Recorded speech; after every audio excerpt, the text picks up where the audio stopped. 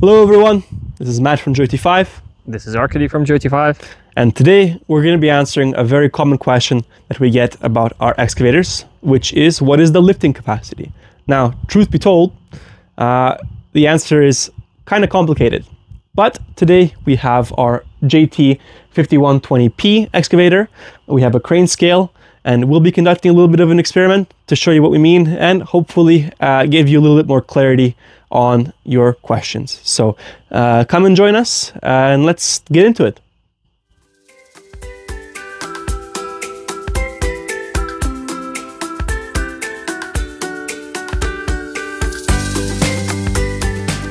Our crane scale is connected to an anchor that we've buried in the ground. What it will let us do is use the excavator and exert lifting force in multiple positions.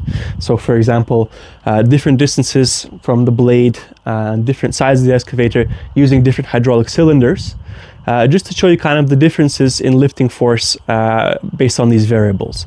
And that will be shown right here on this screen. For our first experiment, we will be doing a standard lift from the front of the excavator. The excavator is being supported by the dozer blade in the front, as well as the tracks have been expanded to give us maximum stability. The distance from the anchor to the edge of the dozer blade is approximately 20 inches. Since it's a diesel machine, first we need to glow plug it for about 5 seconds. And now we're ready to start it. We'll lower our hydraulic lock. The machine is ready to go. We'll give it max throttle for this test. And first we're going to start to lift just with the boom cylinder by itself.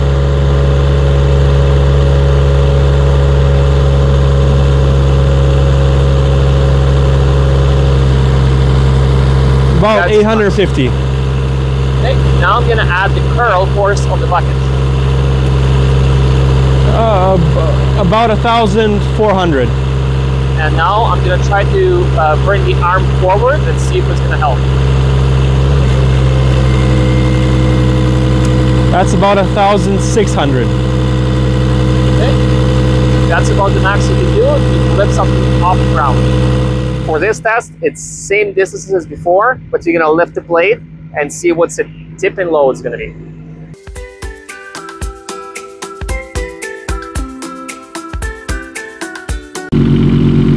Now we're going to test the tip-in load by first lifting the blade and then repeating the experiment. And we will stop when the rear of the excavator will start to lift off. Lifting the blade, adding the throttle, starting the lift.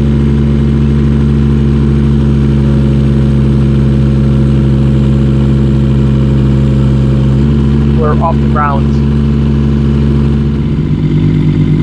Okay, adding the throttle.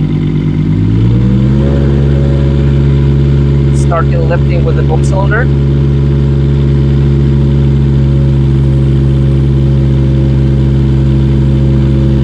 Adding the curl.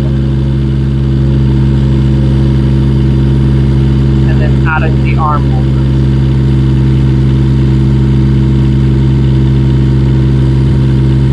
About between 400 to 700 pounds.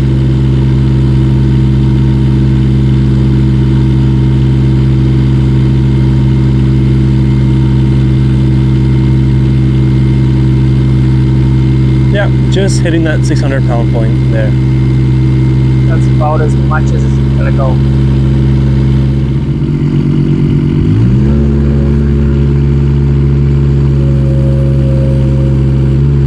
Tracks already off the ground. So for this test, we've turned the excavator to the side. We have expanded tracks and the dozer blade is raised. The distance between the edge of the track and the anchor is approximately 33 inches. All right, let's start our lift.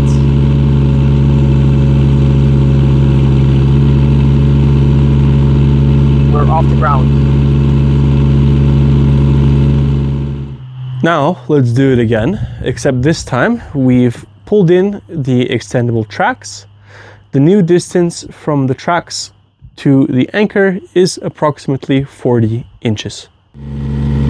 Let's start the lift.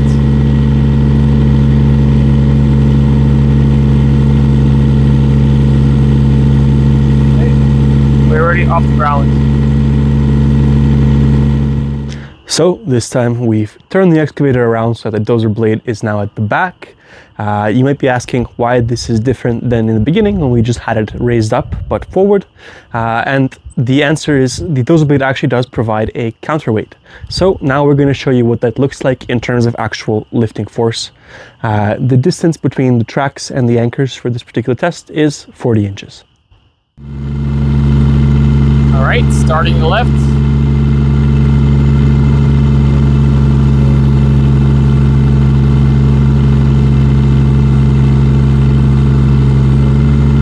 We're already off the ground.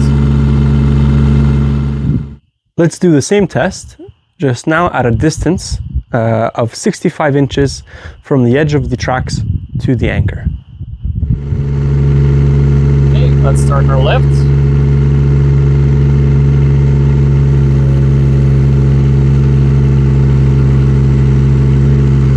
Oh, we're already off the ground. As you can see, the lifting capacity of your excavator will depend on how you use it. Factors like how far your boom is extended, whether you're using the dozer blade for support or not, and a few others will impact the maximum lifting capacity of your excavator in that particular moment. Hopefully, this video has been able to provide some clarity on the subject. If you'd like to learn more about our JT5120P, we have a full video demo on our YouTube channel. I'll put a link in the description below. If you'd like to learn more about JT5 or our machines, please visit www.jt5.com. As always, thank you for watching. Like and subscribe.